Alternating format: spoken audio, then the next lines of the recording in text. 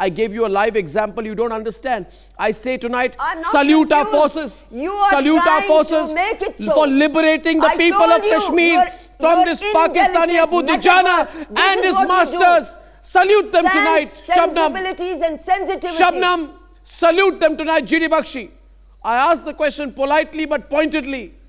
And she's trying to deflect my question. GD Bakshi, I think we must speak our mind tonight on this issue. This serpentine level of becoming the coward, hoodwinking expert of evading our forces in 11 encounters will not happen. They will all be killed one by one. And you, Shabnam Lone, the supporter of Burhan Wani and the supporter of terrorists, must now begin to lead from the front in saluting our forces. You have to. You have no choice. You are on Indian soil, practicing in an Indian court. If you say so, I really want to correct you. Suit yourself. Arnab, if you think it is like that, kindly suit yourself. Arnab, can I, Shabnam, if you please. Yes, sir. Yes, sir. Yeah. Thank you. Thank you. Thank you. Thank you.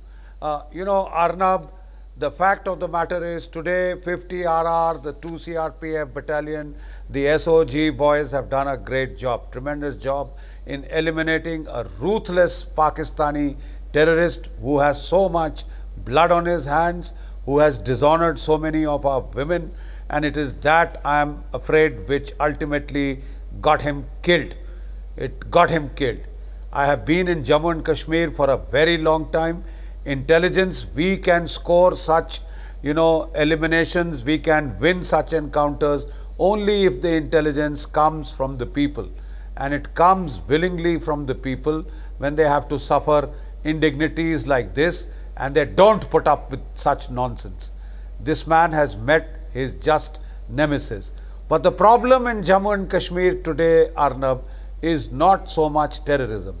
As I stated, there were 3,500 terrorists when we were there.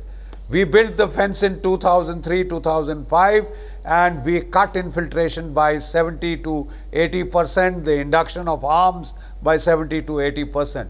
Today, just about 200 to 250 terrorists are left, of whom 100 have been killed, and they are going in for command and control attrition. They are going for the leaders, the top honchos.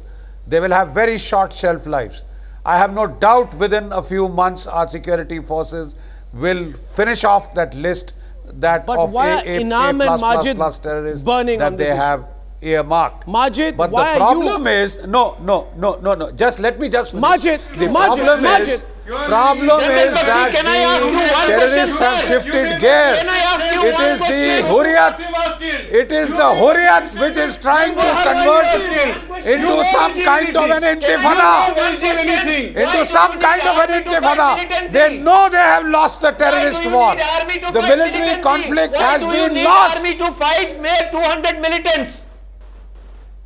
General Bakshi, why do you need army to fight militancy? Because military and police so covered that they can't fight militancy, and you need the military of highest order to fight. Because if we don't, the valley will get flooded again. I hope you know the bulk of the... Okay, let me answer you. Okay.